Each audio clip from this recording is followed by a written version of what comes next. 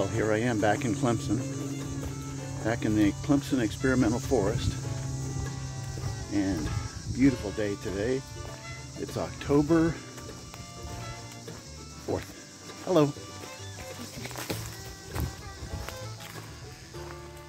And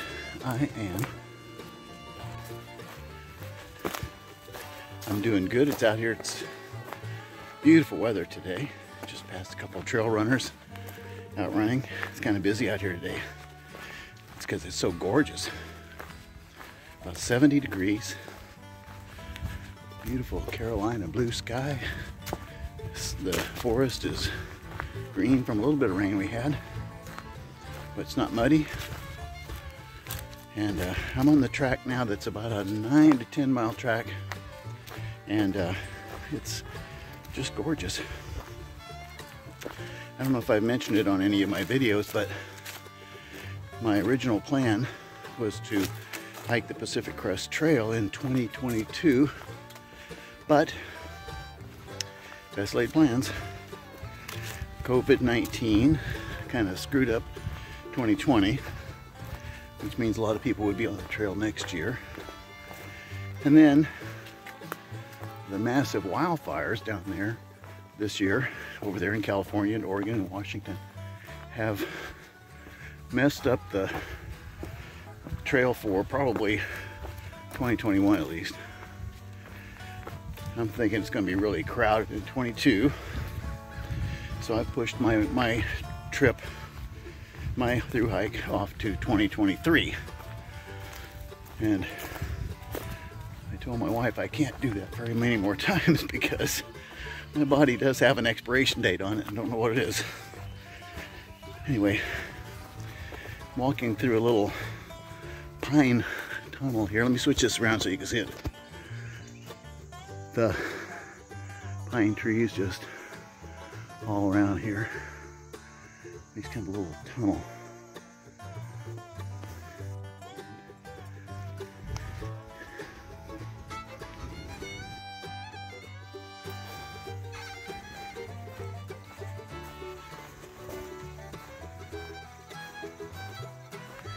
We're going back to Arkansas in about 2 weeks. Permanently, we're moving back over there. We did have a house there and here, but we were notified that we don't have to go back to the office here. We're going to permanently work from home even after COVID. They're releasing the lease on the building that we're working out of. So, as of now, I'm a permanent worker from home person. So here we are coming to the end of this little section of the trail, and that road down there is the logging road. I'll take that to the left. It goes downhill, and then I'll take a trail that goes to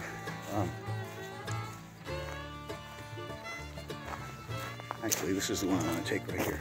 It goes to the logging. This is the R.C. Edwards Trail, which heads over to a school, but it's about round trip, it's about 10 miles. So that's my goal today, is to get about 10 miles in. I didn't walk yesterday because we drove over here 12 hours to get over here on Friday, and then yesterday was Saturday, and just kind of unpacked and got stuff ready here. We're getting this house closed down, and then we're moving back to Arkansas permanently.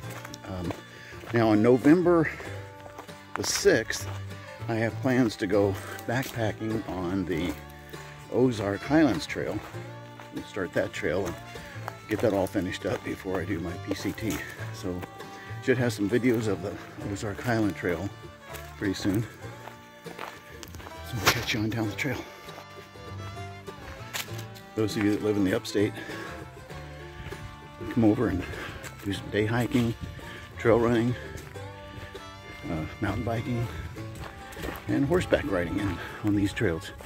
Beautiful. I'm gonna miss it. Don't have a lot of trails like this where I live over in Arkansas, so I have to drive a little farther to get to a good trail. But everything works out.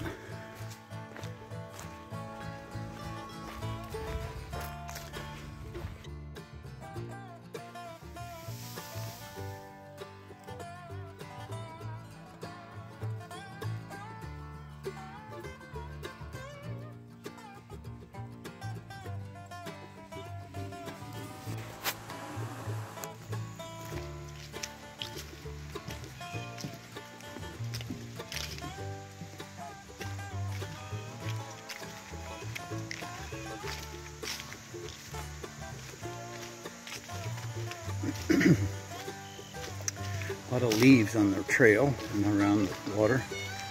This little bridge, and it goes over to a trail called Big Hole, the Big Hole Loop. And it goes that way, or the other way, and it comes back down that hill. And then you got the river connector trail that goes that way, or back the other way I just came, which is the R.C. Edwards Trail. So I'm going to take this big hole this way. And when I first came over here, I thought the reason they called this the Big Hole Loop is because it goes along the stream here. Beautiful stream. I'm going over rocks. And there's this big hole here. And there's another one up a little farther. But this is kind of a big hole. You could actually go swimming in that. So I thought maybe that was the reason they called it. But I don't think so, because I'm going to show you in a few minutes when we get around the other side of this trail. I will show you why I think it's called the Big Hole Loop. More water there. Another big hole down there. Water hole. But that's not it.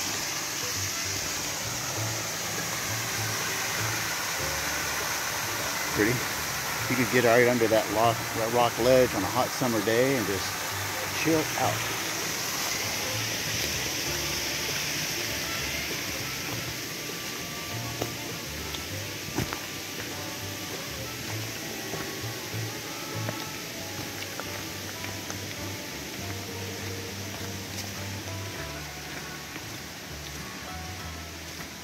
It's pretty back here with the leaves all changing color and getting yellow, falling on the ground. Sometimes I've been back here in November and it's kind of hard to find the trail because of all the leaves on the ground. And we have this opens up out into a little part of the lake.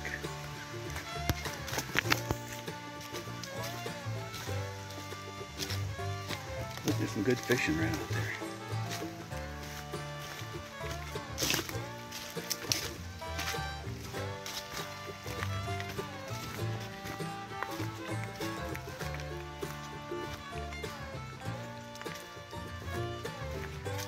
Get up here a little farther, I'll show you why I think they call it the Big Hole Loop, the Big Hole Loop Trail. I'll turn it back on when I get up there. Got a little blow down here across the trail. Big old tree. That's the top of it. That used to be the middle of it. Ooh, look at that. It's awesome. Our bee's hive.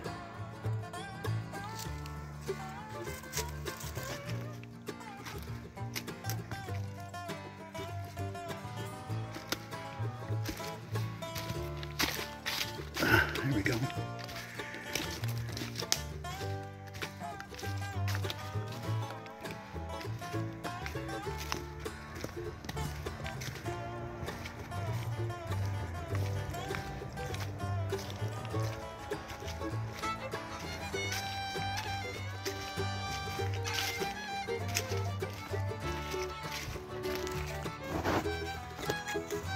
So right on the back side of this loop, this Big Hole Loop, come around this little bend, and look right there.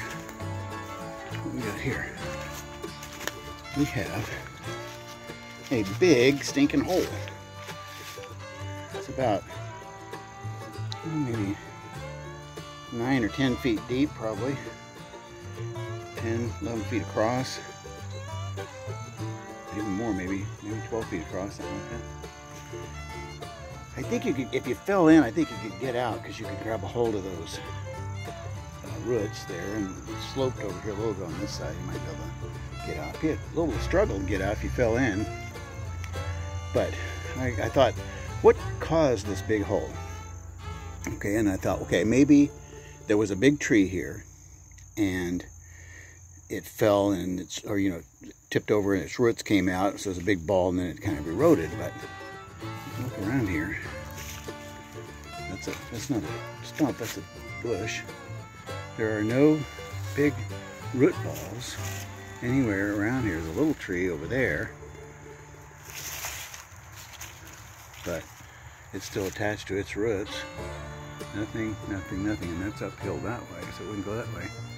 It's got this hole, and the sides are, well, you know, almost like, it's almost like this was a tank, you know, like a septic tank or something. It was built a long, long time ago back in the day, because it's straight down. So anyway, the mystery of the big hole when you're in the experimental forest in Clemson. Don't fall in, but it's fun to come and walk around it.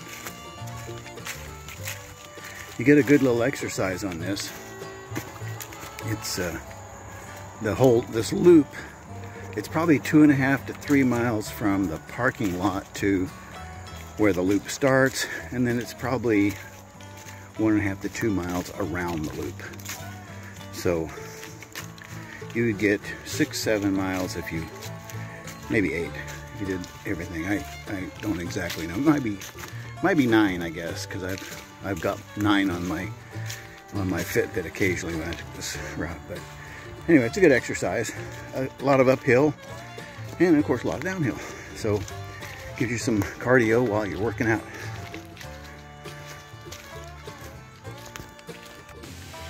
So as I was coming down the hill there towards the ridge,